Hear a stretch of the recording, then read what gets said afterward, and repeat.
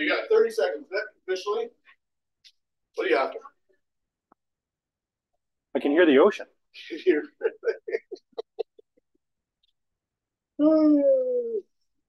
Yeah, we got about 20 seconds before we'll All right. get going.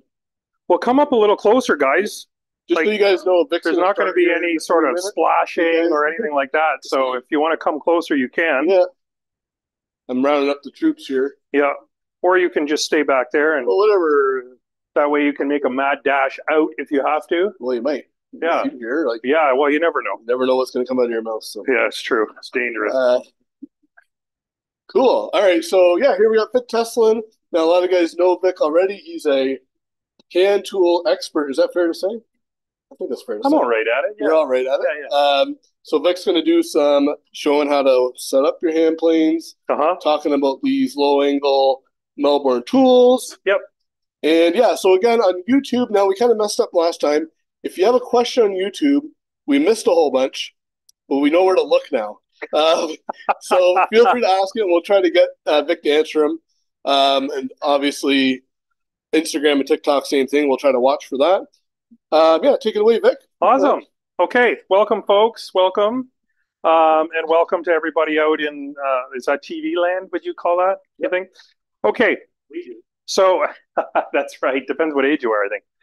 All right. So I'm Vic, and amongst other things, I've written a couple of books. I write articles for magazines. I am working with this company MTC, which is out of Melbourne, Australia, to help sort of bring these tools to North America. And my background is furniture design and making. So it's hard to make a living selling the furniture that I was making. And so now I just make it for myself, which is a lot more exciting, I think. If you have any questions at all, please don't hesitate to put your hand up and ask.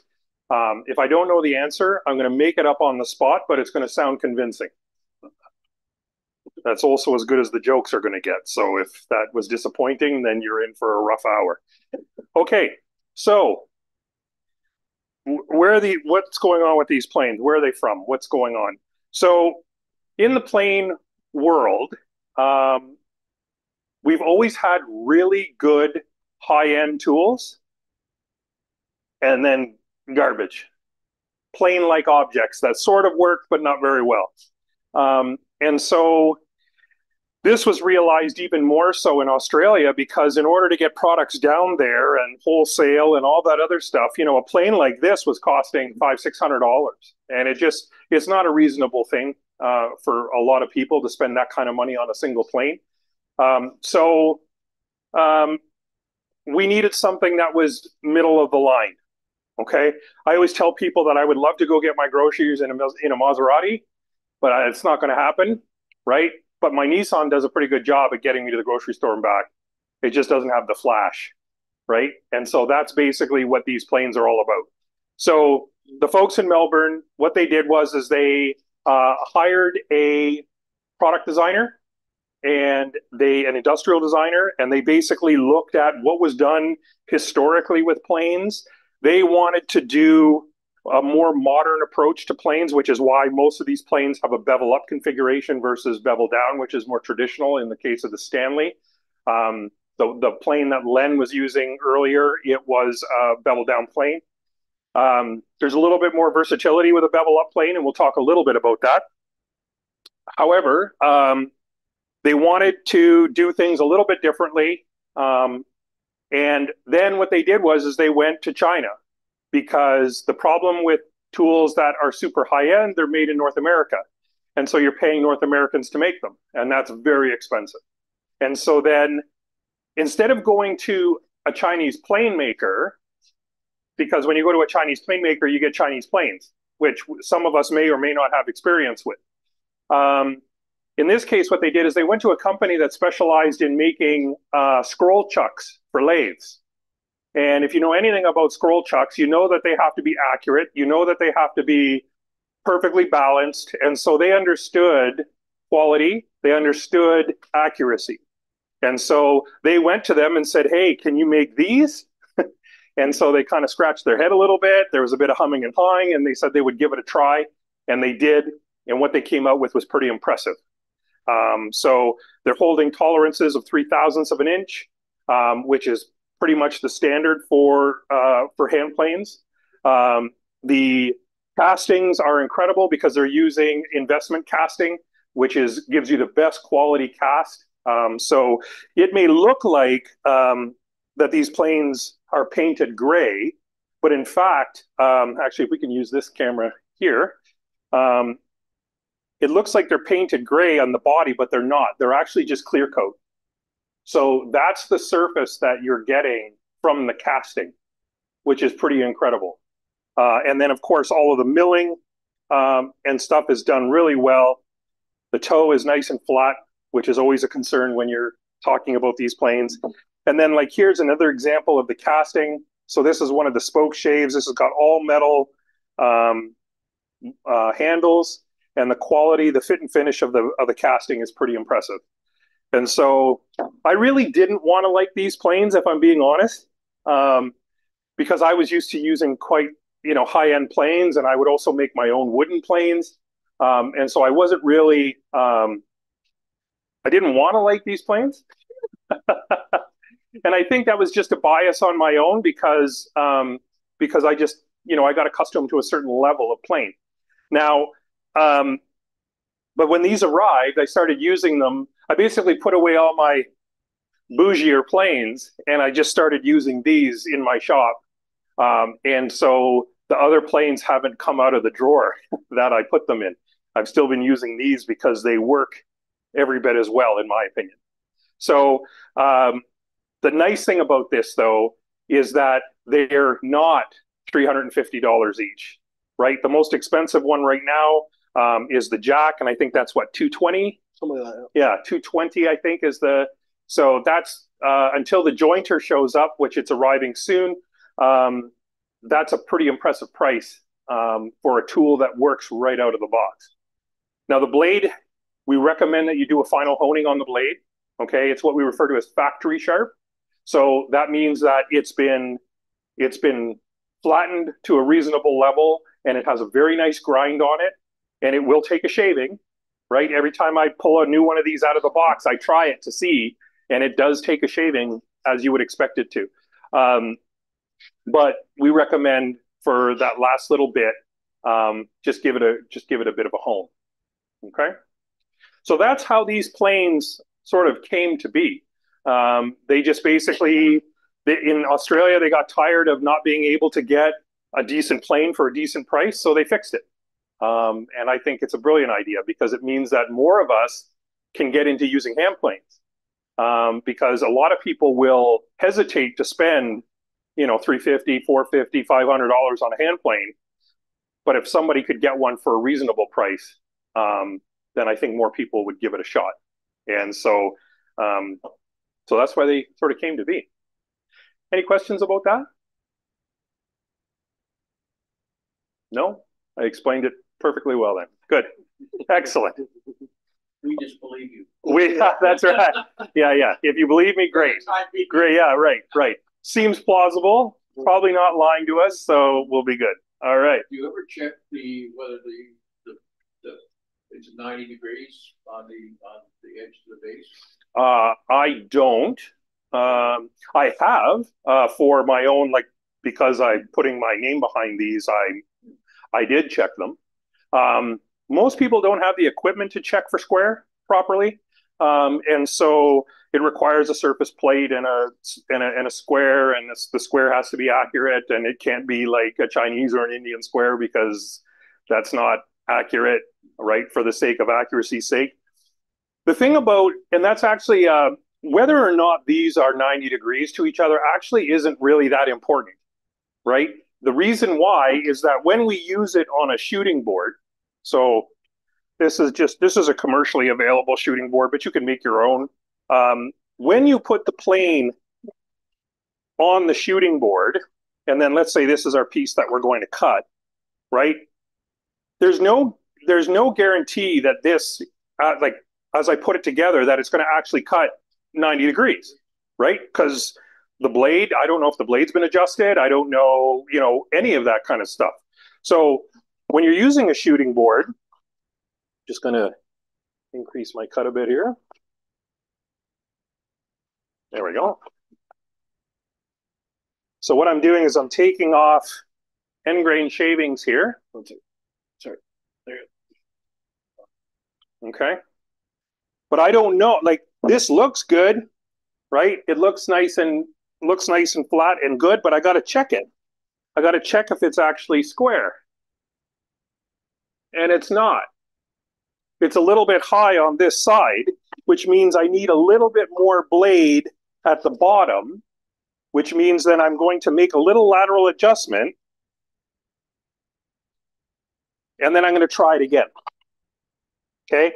It's not reasonable to think that you can get it based on the geometry of the plane. Because if you go small enough, there we go, now we're square.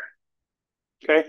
If you go small enough, if you go to a hundredth of an inch, thousandths of an inch, 10,000ths of an inch, at some point it's not going to be square. So square is a relative term, right? But some people will be like, well, I can see light.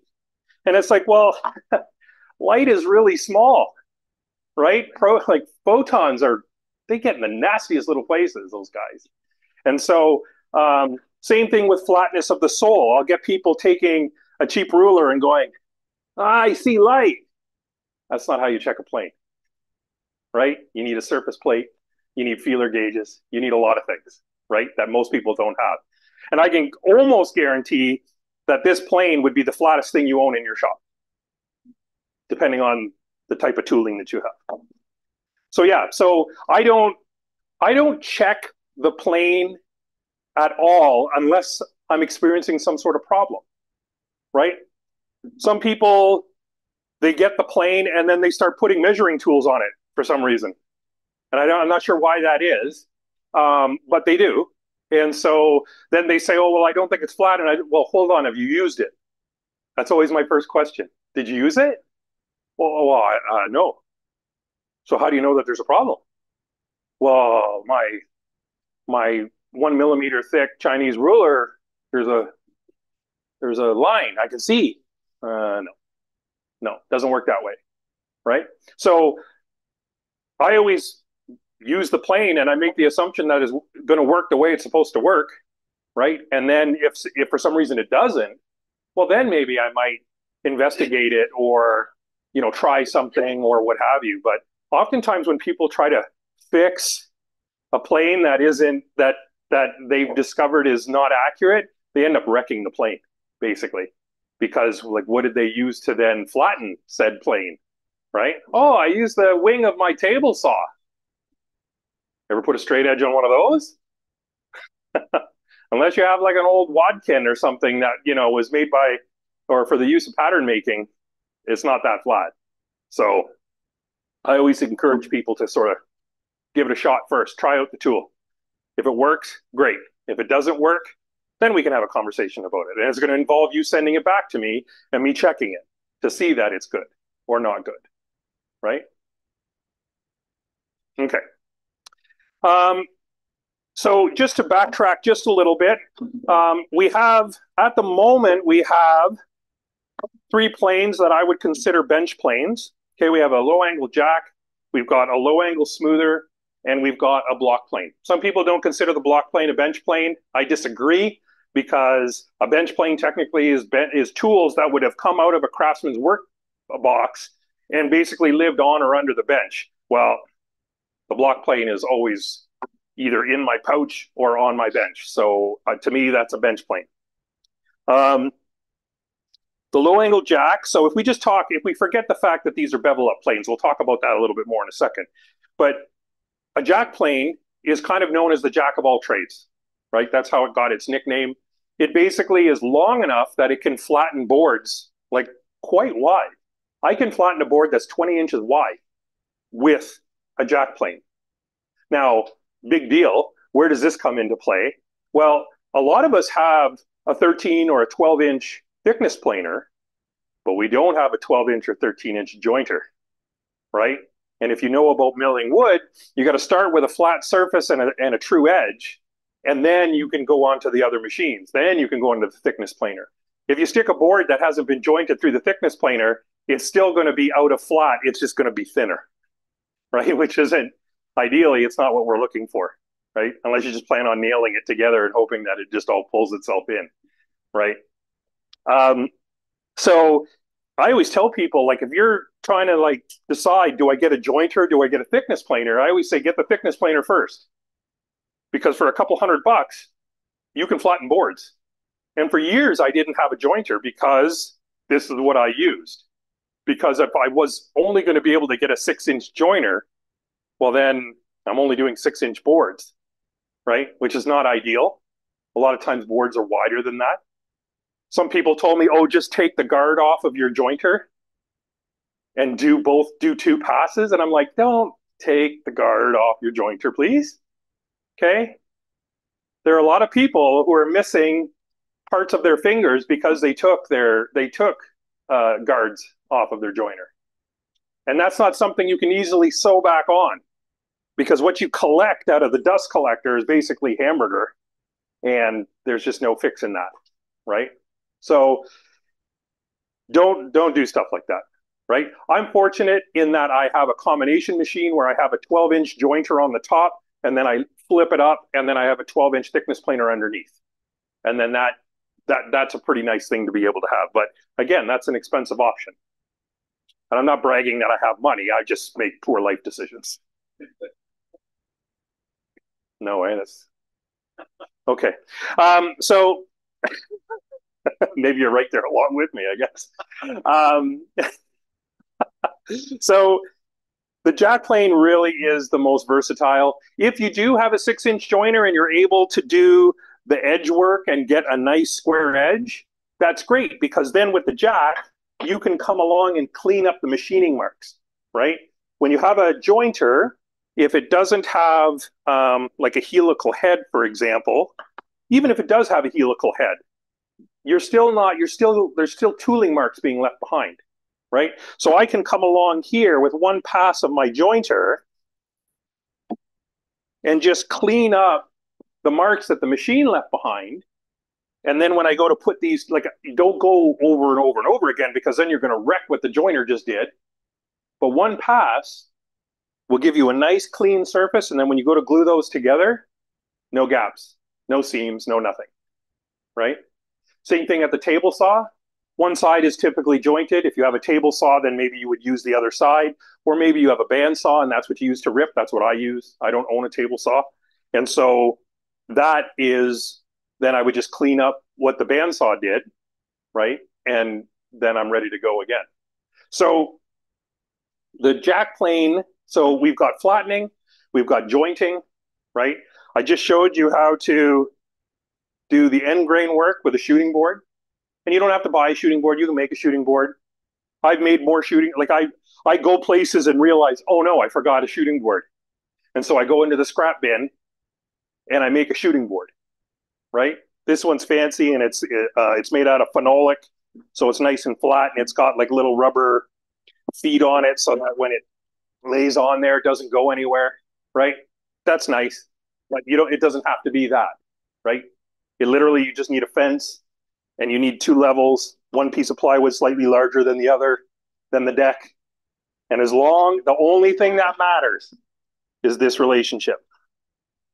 That's the only thing that matters. Even if for some reason, if this got out, right, we can take that up with, well, hopefully we could take it up with the adjuster on the plane. If it's so much so that you can't take it out with the adjuster of the plane, you probably should take up knitting instead of woodworking, because that's really out. Okay. And there's nothing wrong with knitting. I'm a big fan. Okay. So we got flattening, we got jointing, we got end grain work. And in a pinch, if I want to, so I have that set to a pretty heavy cut, but if I don't feel like walking or turning to grab the smoothing plane that's right behind me, because that's a lot of work, right? Then what I can do is I can dial the plane back so that it's taking a less aggressive cut And then what I can do is I can actually take smoothing cuts that are so fine. Ethan, give me that camera, will you? I got it. Okay. It's next to nothing. It's like fishnet stockings. Maybe you guys don't know about those, but so, and again, this isn't, hey, what you guys do on Saturday is your business. I don't care. I'm not here to judge. And this isn't me trying to show off, right? This is just a sharp blade in a tool that's nice and flat. And if this wasn't flat, if this was like not, you know, as flat as you would think it was, you wouldn't get these shavings, because then what happens is that the blade ends up having to stick out further in order to get the cut, and then you're going to get variations of cut, and you'll know right away if it's not working the way it's working. If you're not able to get a consistently thickness shaving out of a plane, there's probably a hollow spot somewhere on the body or the sole, okay? And that's where, like, whenever people, because before this came out, the best option was to find a Stanley plane that was in good shape, and then you would have to know how to flatten the sole, which is no easy task, right? And so if you ended up with a hollow anywhere around the mouth, you're dead meat. Okay, you can have a hollow here, and you can have a hollow here, but you cannot have one anywhere around the mouth, because if you do, you're going to end up with the blade having to stick out further, and then it's not going to work the way you want it to work. Okay, so the jack plane, to my mind, is the most useful because it does the most amount of jobs, right? And unlike a pocket knife, right? Pocket knives are great, but they don't replace a fixed blade, right? Because you can have more leverage with a fixed blade. You can, for carving and things like that, you can do it with a pocket knife, but now it's getting a little weird, right? Because there's weak spots. In the case of the jack plane, it does all of these jobs really well because it's just designed to do that. Yes, sir. Why is the angle out? That's a good question. That's a fantastic segue to my next point. Why are the bevels facing up? Okay. So when you consider the Stanley style plane, okay, sure. Yeah, there was one right up there, actually.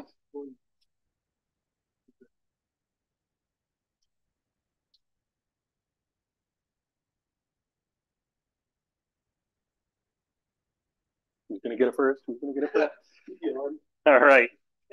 So this is a Stanley plane, okay? This one is a nice decoration, okay? Unfortunately, it was made after World War II, and when when the war was over, and then Stanley got basically taken over by the accountants, and then so everything got thinner and cheaper, and they cut corners, and things didn't work as well as they used to, right? The heyday was between World War I and World War II, were the best sort of years to get a Stanley. All that to say, the blade in this plane is, the bevel is facing down, and the frog, which is the bed essentially, is positioned at 45 degrees.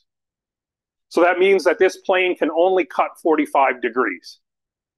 Now that's not completely true, because you can actually put another bevel onto the back of the blade called a back bevel, and that will technically increase the angle of the cut, but then you're messing around with two bevel angles, and if you think keeping track of one is hard, add a second, and then watch things get exciting in your shop, okay?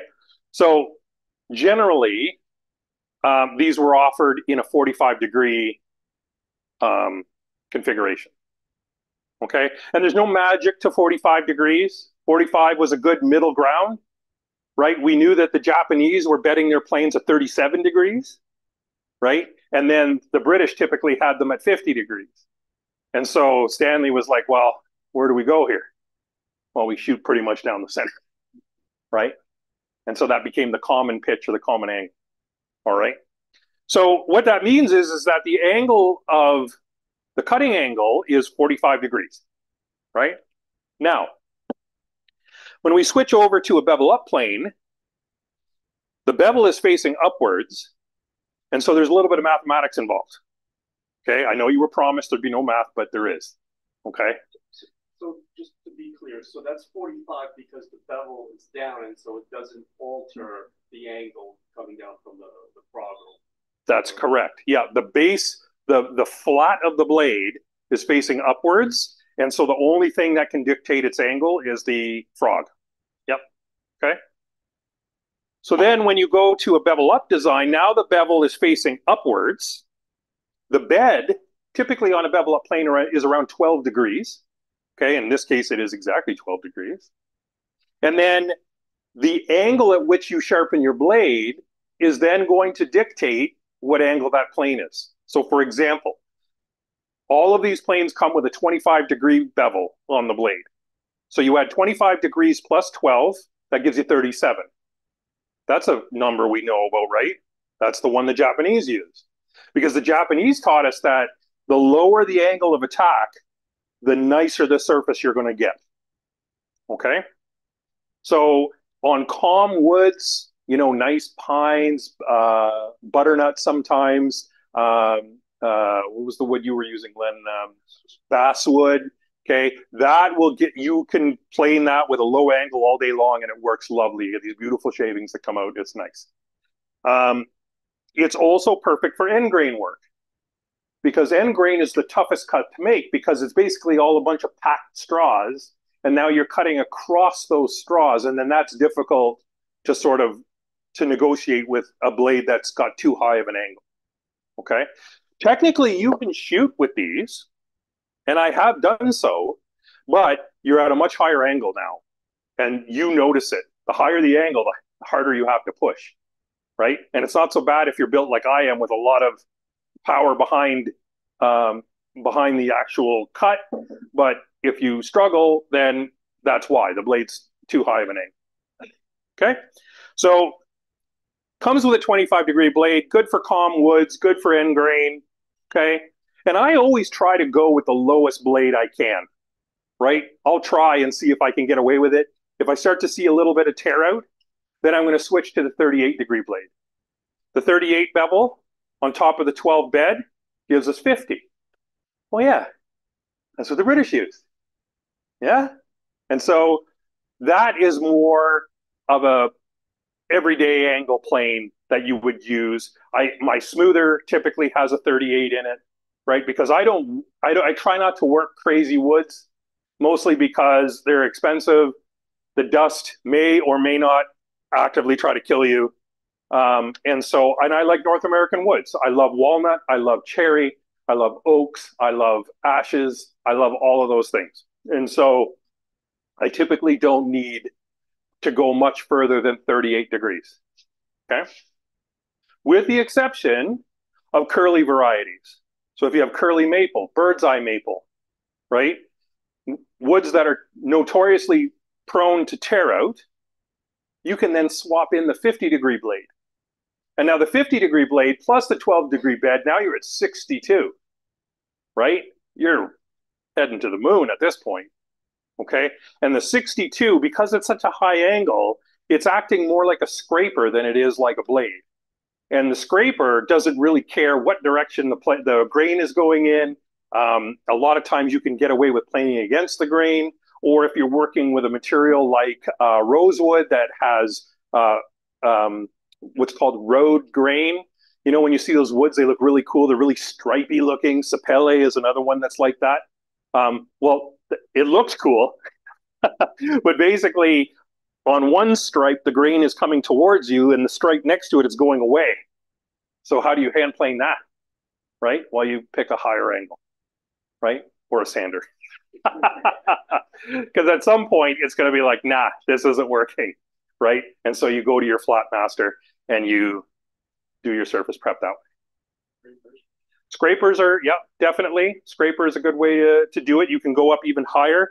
And MTC is coming out with a number 80 style cabinet scraper, where basically the blade goes from 62, it goes to 100, basically the other way. And so now you're really into a scraping action. Okay, but again, that you're only going to need that for like the most difficult of woods. Once you're done with the scraper, if that doesn't work, sander, because that's your choices, right? Typically, I will use a hand plane until it doesn't work, and then I'll go to a sander. I won't do the scraper part because it's a lot more laborious. It's a lot heavier work trying to push that. If you're using card scrapers, it's a real nuisance to because the card scraper doesn't have a sole. And so you can easily accidentally muck out a bit of a hole somewhere where you're trying to remove some tear out. And then it's only when you put the finish on do you see that you've made a divot, right? And then you'll never not see the divot and it will haunt you for the rest of your life. We all have a story like that. Okay. So that's the reason why I like bevel up planes, because there's a level of versatility there, right? If you get a jack plane that comes with a 25-degree blade, and then you add a 38-degree blade and a 50-degree blade to that, and what are they? They're about $40 each, I think. So now for an extra $80, you then have a different blade to handle pretty much anything you throw at it, which is handy, right? It's the same thing with the smoother, okay? The reason I don't recommend people start with the smoother is because this thing's really a one-trick pony, all right? And it's funny because this is the same thing as this, right? And every second woodworker has this as the logo for their business, right? The smoothing plane. Everybody's got a number 4. And so, yeah, you can see this doesn't have a flat side. Wouldn't be a good shooter. The smoother basically is a 150-year-old random orbital sander. That's what this was for. This thing would be set up with the super sharpest blade you could get that you could create. And you would take nothing but super fine shavings with it just to clean off the road dirt that you've created, pencil marks, little bumps and dings from or dirt from your hands if you've been working with hardware and stuff. It was just that final bit of work that you would do before you applied finish. Now, again, 150 years ago, finish was pretty simple, right? It was linseed oil, shellac, wax, or sometimes a variety of them blended together. Like sometimes you would get varnish, which was like a bit of a resin and oil, right? You'd have oils that were called long oils, which basically had more oil, less resin. And then you had short oils, less oil, more resin, right? But that was your choices. Nowadays, if you walk into the finish department of a store, right, you don't know what to do. Okay? So just be aware that if you do use some of the more modern finishes like Osmo or what's the 2-part one? Monocoat. Okay? Those finishes don't stick very well to a hand plane surface because the surface is actually too smooth. And so you don't get good adherence. So what I tell people to do is go ahead and use the plane to make sure that you get all your milling marks off and get everything all set up, and the sole will keep it flat. Yeah. And then just take a hand block with some 180 grit sandpaper and just scuff the surface so that you have that mechanical adherence with the finishes. But if you're going to use shellac, if you're going to use wax, if you're going to use linseed oil, use double boiled linseed oil. Don't use raw linseed oil. Never dries. Okay. Every time you put your hand on it, you'll stick to it. Okay. So it needs to have something in it that makes it dry, right? But just be aware that some of the modern finishes won't take to a hand plane surface that well. Okay. And then, of course, is there any questions at all? Go ahead and interrupt me. You don't have to, don't feel bashful. I mean, if you come here and don't learn something, then I think I think you should be here, and I should sit down and have a coffee. Okay. How am I doing on time, Ethan? You got about 25 minutes. Ooh, okay. Nice. Oh, got lots of time. We'll have time. We'll have time for my end of show juggling act. Oh, there you go. Yeah, a lot of people like watching that. Open up the blades. Yeah, that's it's better than the next guy's doing axes, right? Yeah, that's right. Okay, block plane. Everybody wants to start with the block plane because it's little, it's small, it's cute, it doesn't cost a lot of money, but it's actually a very specialized tool. Okay, a lot of times my block plane only gets used for doing end grain work or for removing the irises on boards. So the iris is where two flat surfaces come together, right? So with a block plane, I can, let me get this set up here. I can do a roundover in 5 passes, okay? So I do 3 at 45, 1, 2, 3, and then I do 1 at 22 and a half, roughly. Like 23. It does, yeah. I know. I was just testing to see if you had your calibrated eyeballs in. Okay, and so now what I've got, oh, it's hard to see with this camera, but you have a little bit of a roundover, but not enough that you've made it doughy looking. And so if you're using maple and you leave the material as milled, you will cut yourself on it, I promise. Okay, we've all done it, and it's equivalent to a cardboard cut, right? And those smart hurts, okay? So being able, and then there's your little shavings that you get from it, okay? They're cute too. And so I agree. So being able to just quickly knock off the corners, right? Oftentimes I'm using this plane one-handed, right? Just to take some of the corners off. Okay, if I'm using a regular wooden pencil and I need a specific shaped tip, like a chisel tip for marking like dovetails and stuff, I will take my block plane and I will sharpen the pencil to that angle so that I have a nice big flat to register up against as I'm working. Okay, this stuff, like a hand plane will cut plastic, right? I wouldn't use it to cut non-ferrous metals. It technically can, but you're going to have to buy more stones because it's not gonna be pretty. Okay, and that's why bench dogs typically are made out of brass and not steel, because if you accidentally hit a bench dog in brass, it's not going to completely destroy your blade, only a little bit. All right, so that's good to know. So a block plane, again, very useful. Oftentimes it lives in that pouch, right? Because as stuff is coming out of the machines, I just quickly take the hard corners off. And then as I'm handling it, I'm not having to worry about it. Also, when you take the hard corners off, you get less likelihood of splintering.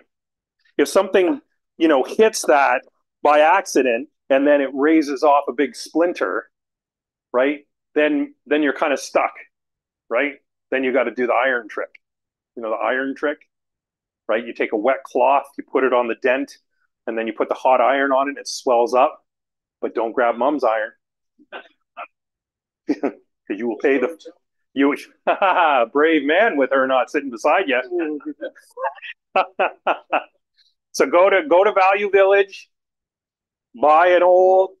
I try to find the old 1970s ones, that are no longer considered safe. Those are my favorite ones. Yeah, and I put wheels on it in case, just to make it even more unsafe. But yeah, so block plane, fantastic for that. Okay. So these are kind of like the staple sort of planes that everybody can use, whether you're working in a shop that has machines or if you work hand tooled only, right? Some people do that because they enjoy the lack of noise, the lack of dust, right? They enjoy the process. I've worked with Canadian vets who have PTSD, and in a lot of cases, loud noises will trigger them because of what they've gone through. They don't have that problem with these. And so they can woodwork. They can still Because woodworking for me is like a therapeutic thing. I enjoy it. It calms me. It makes me feel better. Some days, if I'm stressed out, I'll just go out downstairs and make some shavings in the shop, and then I feel better. Okay. Where do you put the batteries? The batteries for these? Yeah. No, it's wireless. Yeah. The batteries are the cookies that are over there. That's what fuels this thing. Can you talk a little bit about the plane blade material, like the different materials? Yeah. So the plane blades on these planes are made out of what's called M2. And so if you're a turner, you probably know about M2 because it's a very common tool steel used for turning tools. Now, a lot of people think that's overkill for a bench plane, but when you consider where these planes were developed in Australia, if you've ever had the opportunity to work on Australian woods, you know that basically Australian trees are a form of rock that grows from the ground. Very hard, full of silicate, and will destroy most plane blades, right? And that's why they went with the M2. Now, a lot of people worry about whether or not how easily you can sharpen M2. It's no more difficult than any of the other alloys that we typically see in bench planes. A2 is a common bench plane iron material. High carbon steel or O1. Veritas has their PMV11. These are all various alloys, and whatever you're sharpening with, whether it's sandpaper, oil stones, water stones, diamonds, power stropping tools, it'll work the same no matter which you have. Okay, so that's what they're made out of, and they take an edge well, and they stay sharp for a pretty good amount of time. I did a couple of woodworking shows, and the planes were sharp when I started, and they were still sharp at the end of the weekend. So the first time we opened the box, and normally I kind of flatten the back of the blade.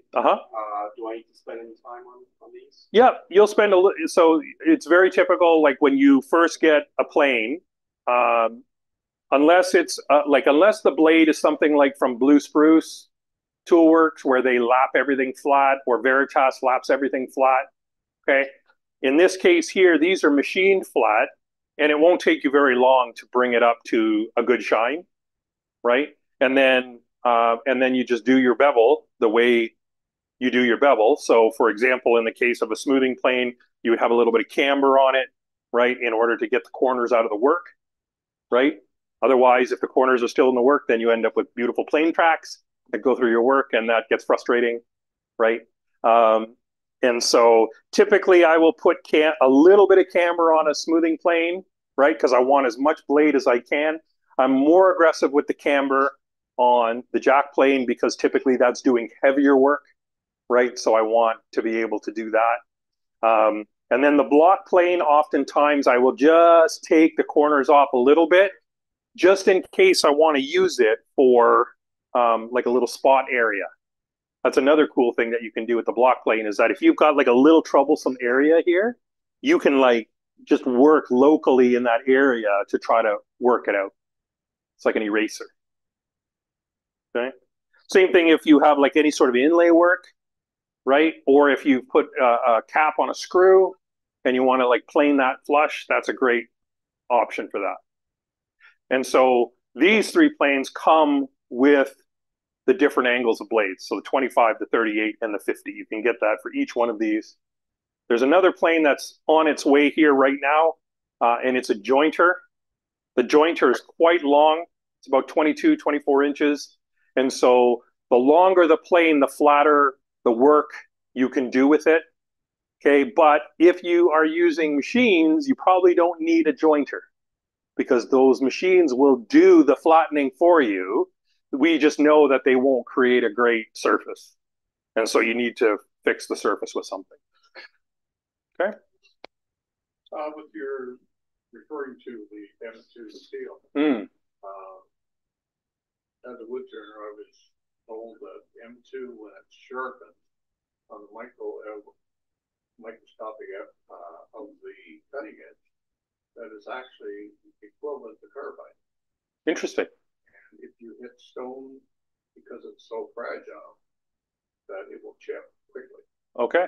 But I find I get like 10 times the amount of gold out of my sharpening than I would with carbide. Right. Yeah. I mean, that could be true. I'm not 100% sure because I'm not a metallurgist. I'm just a woodworker.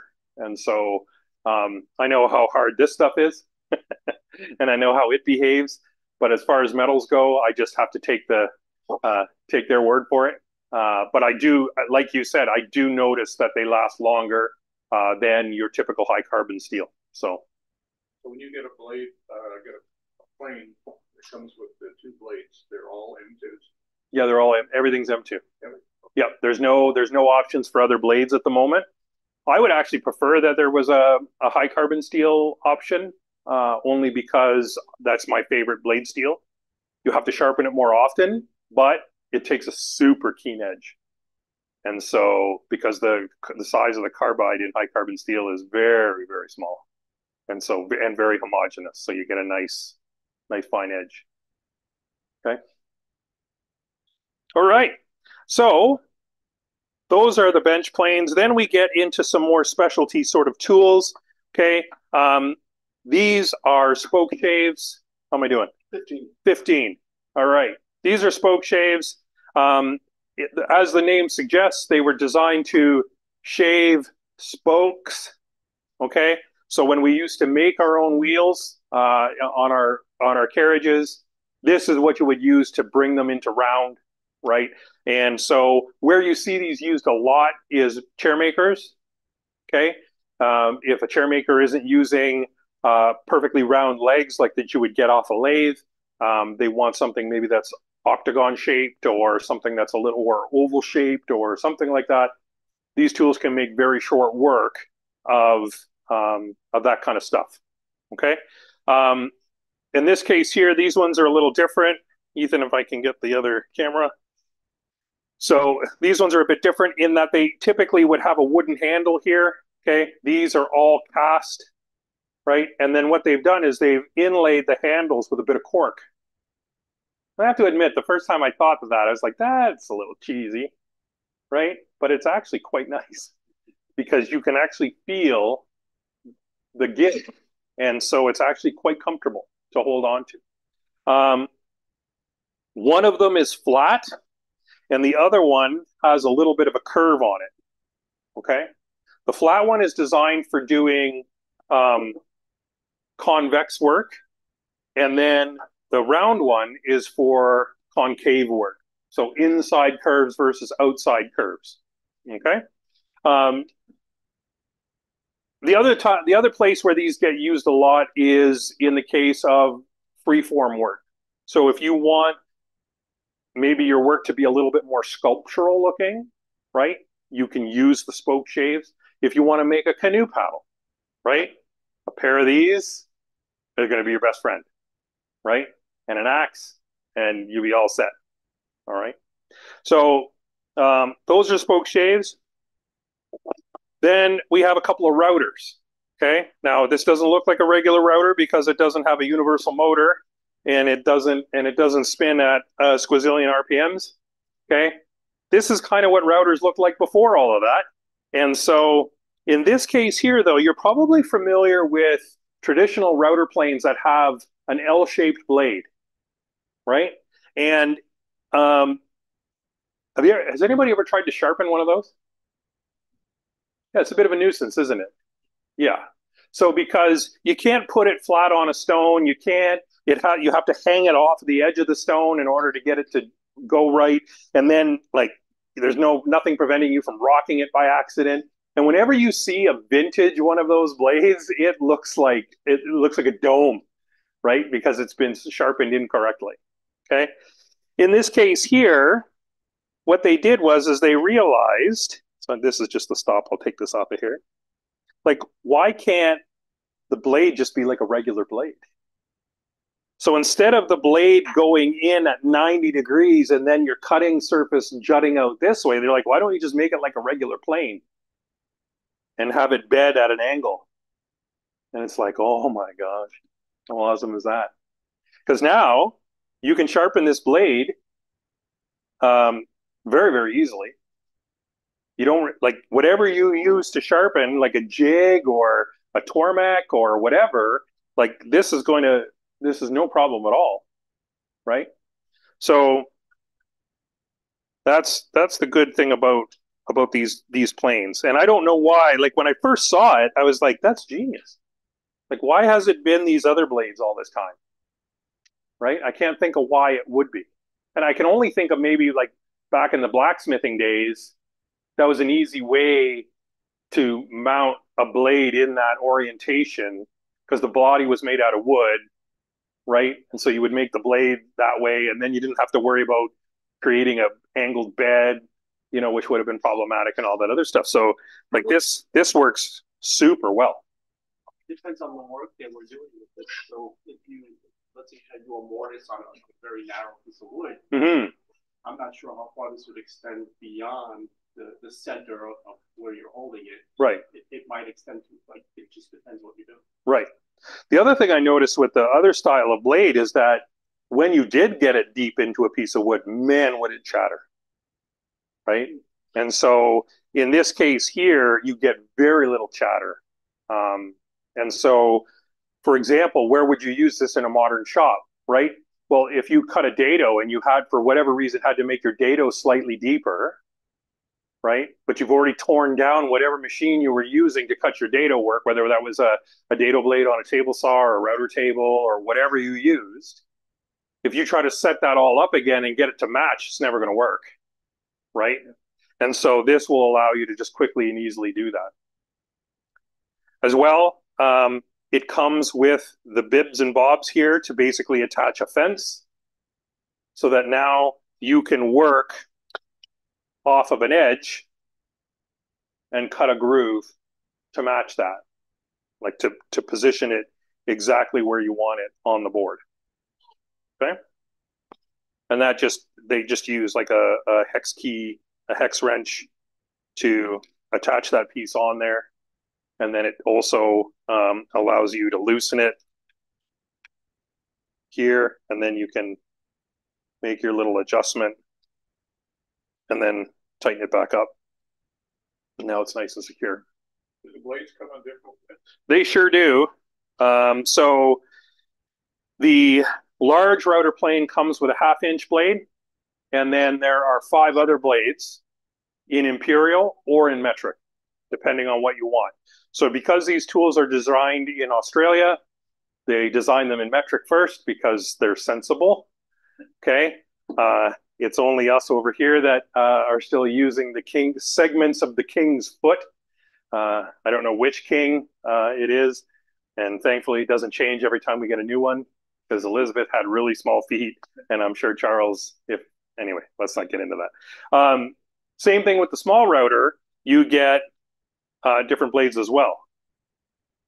So, and then everything is packed in this foam, in this closed cell foam, so that you can actually you can use that foam in your toolboxes and stuff like that to hold the plane so that it doesn't go anywhere. Right? So when these things arrive, they're packaged like they can't move. They can't move in the box because they have like a French fit cutout for the tool itself. Okay. And in the case of here, they make a tray for the router plane blades because you can have multiples of those. Right? So are they sold individually or? Yeah, you can. So when you buy just the plane, the small plane, you get a 6mm blade, right, 1/4 inch, and then or a 1/2 inch, 12.7, okay, mil, and then you can choose to buy singles after that, or you can just buy them as a kit of 5. Okay, usually when you buy them as a kit of 5, of course, there's a discount to be able to do that. Okay, so why would you choose one over the other? This is designed for a little bit heavier work, right? It has the handles on it so you can kind of hang on with the all-around kung fu grip, okay? And then the smaller one is actually lovely for doing inlay work, all right? Especially when you strap in that little 1mm blade, okay? That can do very detailed, delicate work. All right. And so, so this is, and the same thing with the way you're holding it, right? This is encouraging you to sort of like put your hands like on, like all of these have like a nice little cove shape to it so that you can really easily just control it, move things one way, move things the other way, right? Whereas this one, it's a little bit more of a little heavier of an operation. Okay. Blades interchangeable? No, the blades are not interchangeable because the base of each blade is actually a little wider than the blade's final thickness. And it's the same thing with this one here. So if the largest blade here is 12.7, well, the body of this blade is probably 13 mil. Never actually checked it because I don't care. But that just means, though, that I can't take this and put it into this body because you would need to have a much wider. Yeah, you would have. Yeah, I suppose you could put the smaller one in there, but then you would need a filler piece to hold it up against, and it would become a little bit of a nuisance. So I don't know that it would work as well. Well, if you're doing the inlay, I was wondering about an edge guide on the small one. Oh yeah, if you need an edge guide for doing inlay on here, all I do is I put a piece of masking tape, and then I take a small piece of wood, and I put a piece of masking tape here, CA glue that on, and then there's my fence, and I don't do any damage to the plane because I can just rip that off and take the tape off, and life is good. On a traditional rudder plane, do they make blades that small? Like that 1 millimeter? This seems tiny to me. Yeah, I don't know. I think Veritas makes smaller blades that are about that size range. But I don't know. It's been a while. You got 3 minutes. 3 minutes. To clarify question on YouTube, she just said after you sharpen, do you remove the burr? Aha. Good question. Okay, so Ruby had a question on YouTube asking about sharpening. And so when you do the bevel of the blade, whenever you do one side, the other side is going to have a burr. You're going to raise a burr. And so you have to remove that burr on the other side. What I do is I sharpen it, and then I don't take the burr off until my final stone. Because if I take it off on too coarse of a stone, number one, I'm going to remove the polish that I had on the back. And then also, if it's too aggressive, you can end up ripping the burr off, and then you end up with a serrated edge, which will translate into your work. Okay. So those are the planes. Those are how I use them in my shop. I think being able to finally have a well-priced option for a plane that works out of the box, that's a good thing because we haven't had that before.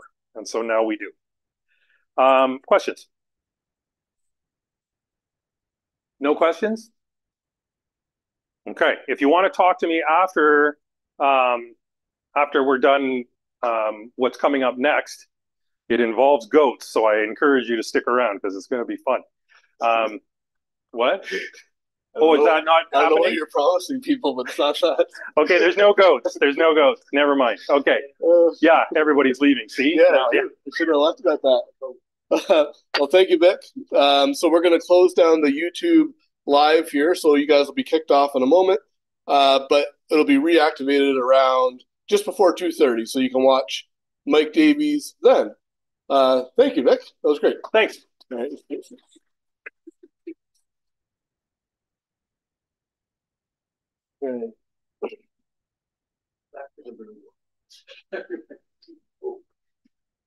Okay. Yeah. Oh, was it? Read the words, yeah. I didn't even consider that. I did not know that. Setting. So when the previous gentleman was holding up the diamond stone packaging, you couldn't read it. Everything was backwards. Interesting, but I don't know if that's sometimes it's a setting called mirroring. Yeah, I wonder. So if it mirrors, then it's going to be reversed. If you take mirroring off, then it's going to be front ways. Huh. Thank you for mentioning that. I probably won't be able to fix it this round, but next time I'll. The next round won't matter because it's going to be like baby cameras anyway. Yeah, add it to your checklist. Yes. No, that's good. Yeah. I didn't even realize that. It's like a fighter pilot. All the. That's my next book idea.